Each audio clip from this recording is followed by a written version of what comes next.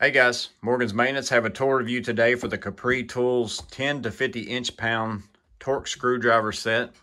I don't typically use a torque screwdriver very often in my line of work, or I haven't in the past at least. However, with the new electrical codes and the things where we're supposed to be setting all our connections for receptacles and switches and breakers and in the panel and things like that, we're supposed to be setting those to a certain torque value based on that manufacturer's spec. These should be tools that you should start seeing more often on the job site. However, if I'm honest with you, at least in my area, I've yet to see electricians or anybody doing electrical work whip out a torque screwdriver to install things like receptacles and switches. However, that's what we should be doing. You should have the right tool to do so. So I started looking into these because I needed to get one. And in my last work order video where I had that microwave tripping the breaker, got out to that panel, we found those burnt wires. Whether it was from a loose connection or not, unsure. The damage was already to a point where it's kind of hard to 100% tell. But in those comments, Stan Rosenblum mentioned what he would do is take his Wiha insulated torque screwdriver and go down each breaker and just double check and make sure all of them are set to value. So that's what I'm going to do with this tool. After I talk about its features, we'll go out to that same exact panel. I'm going to go down some of those breakers. We're going to check those connections, see if they're set to the value that they should be. That panel was installed a little over a year ago. Now, whether or not the connections were made with the torque screwdriver or by hand, I'm not sure. I'm not the one who installed it, but it'd be interesting to see when we use a calibrated instrument like this, how many of those breakers are torqued to the value that they should be. Now, of course, they could have loosened up over the last little bit, but again, it's just going to be interesting to see. Now, he mentioned using his Wiha insulated torque screwdriver, and I'm looking into buying that one as well, and I think I probably will eventually.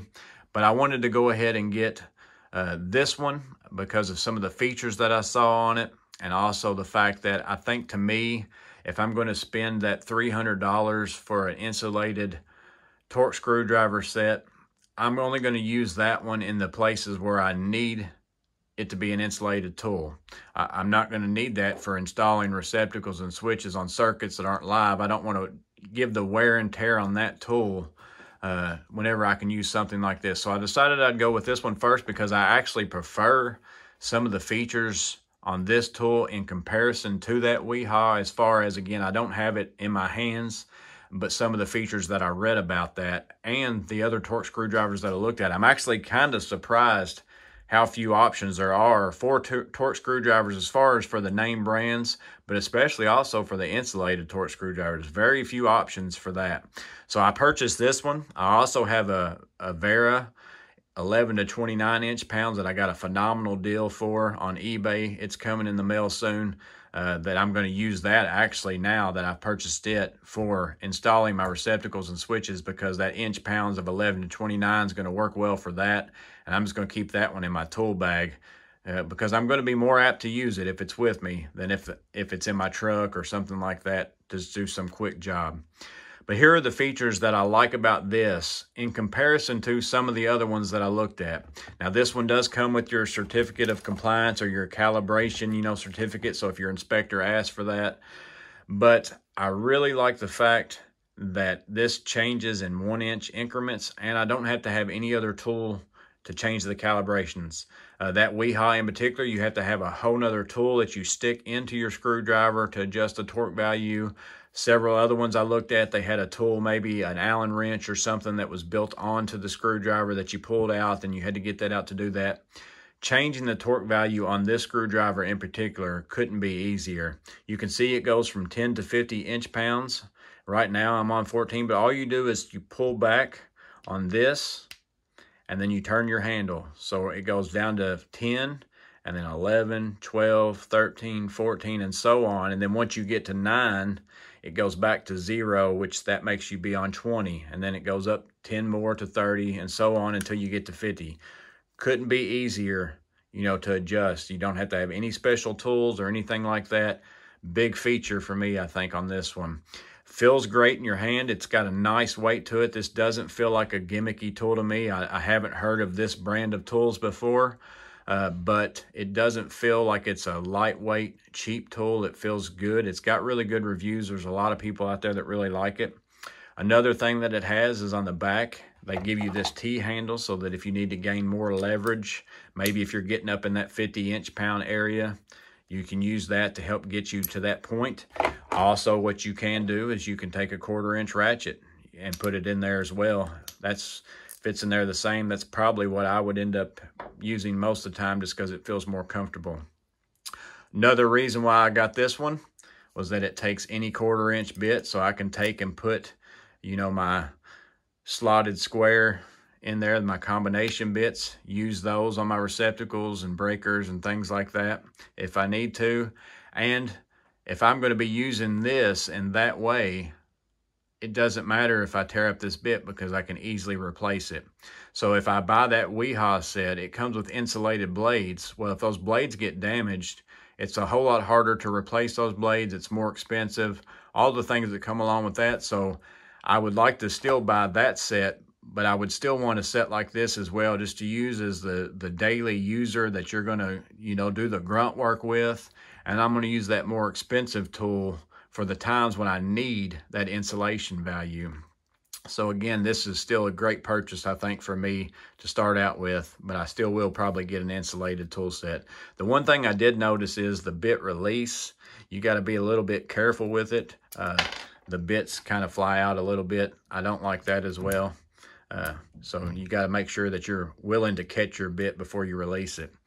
Now, one thing that I do have, and it's a suggestion anyways, is that Crescent Apex makes these insulated, impact rated driver bits that you can put basically between your impact and the place that you're working on. You could put that in here and give you a little bit of an insulation value between yourself and the work that you're doing. It's only really going to protect if you touch something to this, and it's going to keep it from coming back on you. You know, you're still not protected from this point back. So if you're working in a panel and you have the opportunity to maybe touch something with the rest of the screwdriver, this is not going to do you any good. But if you're working on something, you just want that little bit of protection maybe, or you want to feel a little bit safer, you could use something like this in there. And I have tried it, and it doesn't change as far as the torque value settings. If I tighten it with this and then take it out and put the bit directly in here, it tightens up at the same exact thing. So the adapter itself doesn't change the torque value. So if I set the torque value to 14, which is what it's supposed to be for this Leviton plug or receptacle, and I put that in, you'll see that as I get to that 14, I get a slip. The screwdriver handle itself keeps turning, but the bit does not.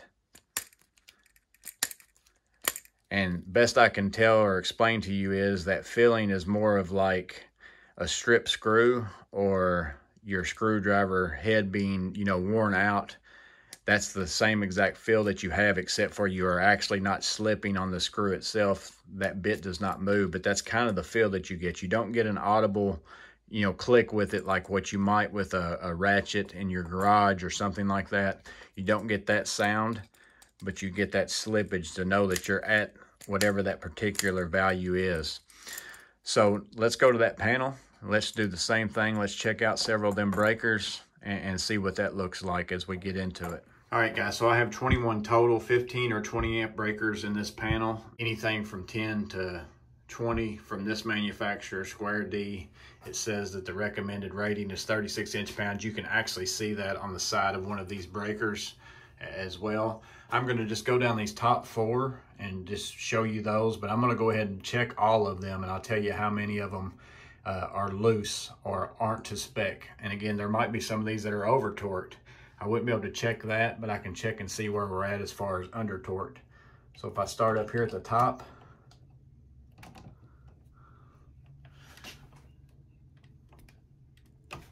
I didn't get any extra turn on that before the torque wrench slipped. Here's the one that I changed out with the microwave. I tightened it by hand. No extra turn on that. Next one down, I'm getting a slight turn on that. I probably had a 1/4 turn. another quarter turn, and now it broke. So see, that one was significantly loose in my opinion, as far as not to spec. I don't know if I would have felt it by hand if I would have done it.